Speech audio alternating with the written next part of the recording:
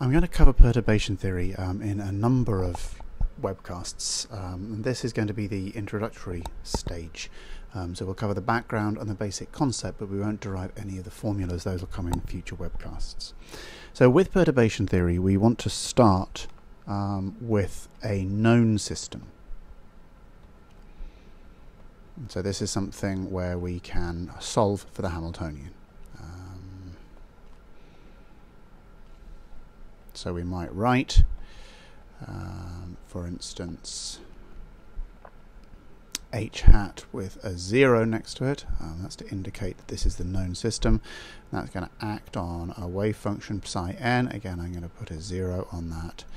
And that's going to equal the energy En 0, again acting on psi n of 0. So that's our starting state. Now with perturbation theory, what we want to do is we want to add a small change. So we're going to add a perturbation, and we will come to discuss what small means.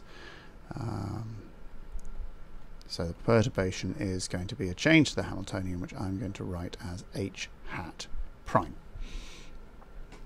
And we are going to add that to the Hamiltonian, so we now have a new Hamiltonian h, which is going to equal our original starting Hamiltonian h0 plus lambda h prime, and I'm letting lambda go between 0 and 1. Mainly it's there as just a parameter, but it helps us keep track of the perturbation, so we can figure out what's going on. It's not actually a physical thing. So we now want to solve. We want to solve for the new wave functions. So we want h hat acting on psi n to equal En psi n. Now the way we're going to do that is we're going to assume that we can write the wave function psi n as being equal to the wave function for the initial system, so that's psi n of 0, plus some small change, delta psi n. And similarly, we're going to have En, it will be equal to En of 0, plus a small change in the energy, delta En. We might want to think about how these depend on the perturbation. So how do these changes depend?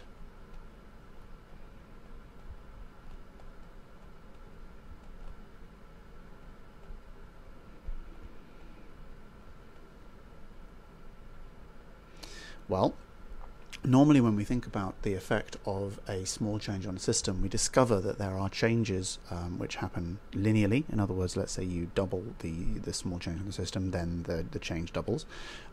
Quadratically, so you double the small change and the effect quadruples, etc. If you want to, you could think about it as saying, if we assumed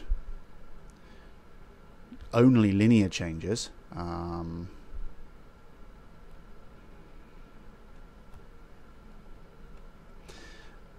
then we end up with a small problem, because so we have a problem.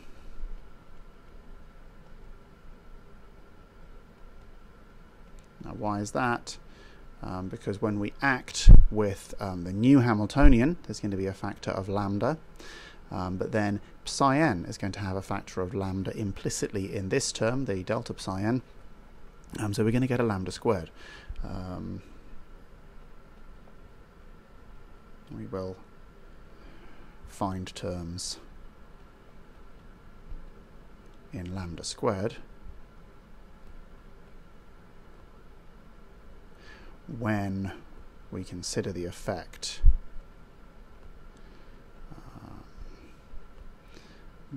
sorry, that shouldn't be a delta h. Let me just rub that out.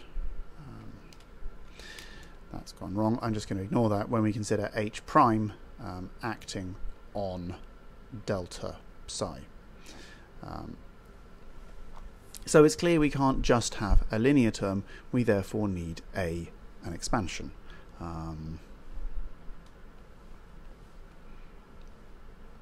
We need a series in powers of lambda.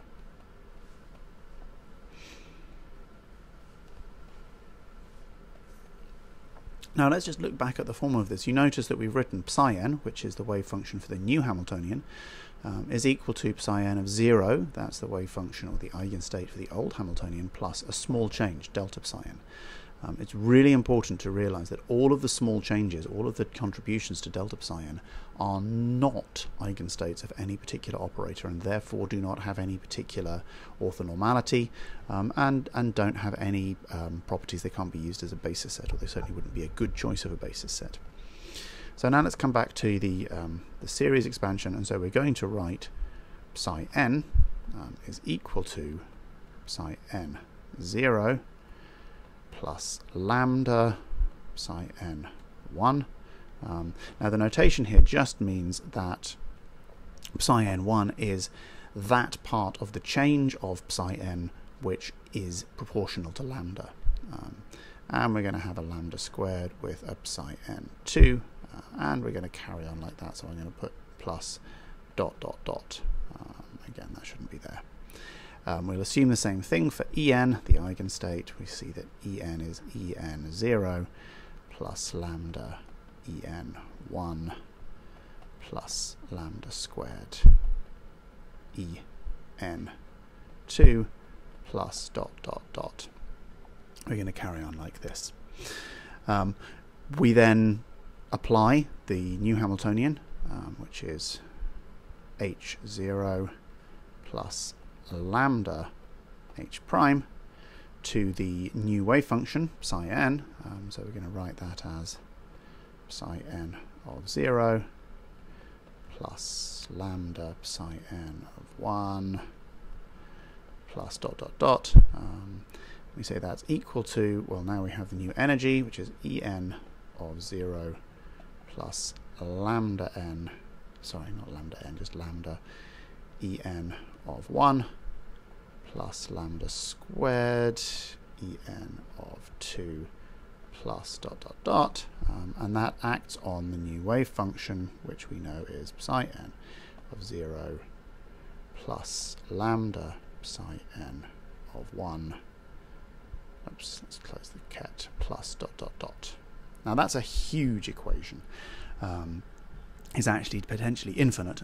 So what we need to do is we need to realize that as lambda is arbitrary, that means that we can equate powers of lambda on the left and on the right, because that's the only way that we'll have the equation being solved. On the left hand side and the right hand side. And so when you do that, you see that the 0th order terms give you an equation which looks like H0 acting on psi n 0 is equal to En 0 psi n 0. That's not very surprising, that's just the original equation that we started with, but it's reassuring that we haven't made any mistakes at this point. If you consider powers in terms of a lambda 1, then we find that we have H0 acting on psi n of 1 plus H prime acting on psi n of 0, and you'll notice that both of those terms there have a total power of lambda to the 1, and that's equal to En of 0 acting on psi n of 1 plus En 1 acting on psi n 0. And finally, for second order, which is as far as we will go and as far as most people go, because it does get particularly complicated, we see that that's equal to H0 psi n 2 plus H prime psi n 1, and that's equal to, now there are going to be three terms, we're going to have En of 0 psi n of 2 plus En of 1 psi n of 1 plus En of 2 psi n of 0. That's the basic introduction that I wanted to cover. So we've covered the concept, the idea that we're starting with a known Hamiltonian. We have a known set of eigenstates, and we're going to make small changes to those eigenstates. We then did a very brief and rather hand-wavy interpretation of why we might want to expand the small changes in powers of lambda. And that does actually happen. You can certainly measure changes of a perturbation. And using that lambda expansion, we then created the basic equations of perturbation theory. Those are down at the bottom of the page here, for the 0th order, the 1st order, and the 2nd order. What I'll cover in the next webcast is the derivation of the 1st order perturbation theory formulae, and then in the webcast after that I will cover the 2nd order.